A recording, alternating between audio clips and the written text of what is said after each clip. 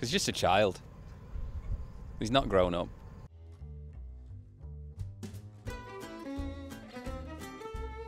Poltz. I'd say Poltz is definitely up there. He's just a child. He's not grown up. I guess I can still say Stenson, even though he's a vice captain this year, but Stenson.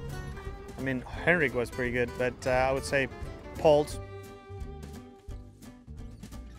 John Rahm. That shirt he wore at Wimbledon a couple of years ago was terrible. Yeah, let's go with Poltz again. I'd have to think about that one. I'd say Tyrrell is pretty good, I guess. Viktor Hovland, without a doubt. Yeah, I think Viktor's got some pretty horrendous taste in music. He likes a bit of heavy metal, I think. I will go with Bernd. I'd say just the whole lot of them.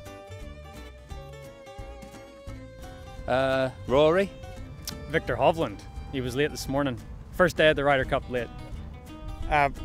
Looking at today, Viktor Hovland, without a doubt. Like, I'm really trying my hardest to, show up on time. I do not want to be the last guy to come in there. Matt Fitzpatrick. Lee being, is this his 11th this year?